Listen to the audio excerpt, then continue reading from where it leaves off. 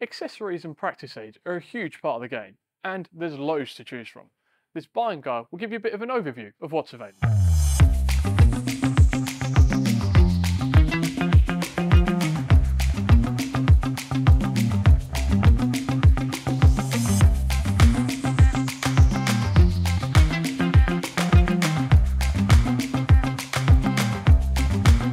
One of the first things you'd normally reach for on a hole is a tee, like these. They're more durable and sustainable now. They're made of bamboo and they come in different lengths and different size packets.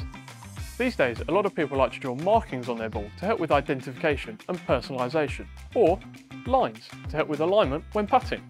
That's where these cool tools come in handy. It's a little plastic stencil that makes drawing a straight line on a curved ball really easy.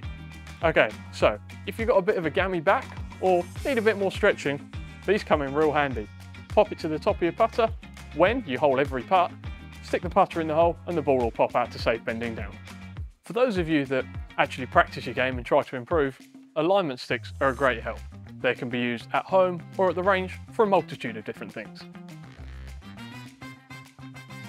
So, when you eventually get to the green, obviously always repair your pitch mark with this handy thing, and for marking your ball, these poker chips are cool as well. So, between shots, you might want to clean your clubs. That's where a club brush comes in real handy. And after your round, keep your shoes looking nice and tidy. A shoe brush is great as well. Some of the most popular at-home practice devices are putting cups, like this one, very standard, really good to use, or this one, which is great because it will automatically return the ball back to you. Putting mirrors are also great at-home practice devices as they really help you groove the alignment of your stroke. One of my favourite at-home practice devices is this, the Tech Putting Mat. It's about 12 foot long, comes with a putting cup as well, and is the most grass-like surface I've ever putted on. Another really popular item we've got at the moment is the GWX Striker Mats. They're great at showing you where you'd make impact and the path of your stroke.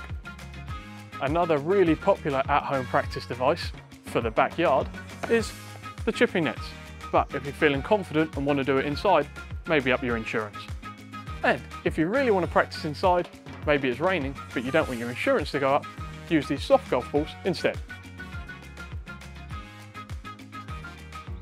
So, there you go. A bit of an overview of some of the practice aids and accessories we've got here at Golf Warehouse. But there are heaps more as well. We've got another video coming up soon explaining how to use most of the ones we looked at and some others as well. But in the meantime, thanks for watching and we'll see you soon. Hey, thanks for watching. Make sure you like and subscribe, and also check out our awesome content over here. We'll see you soon.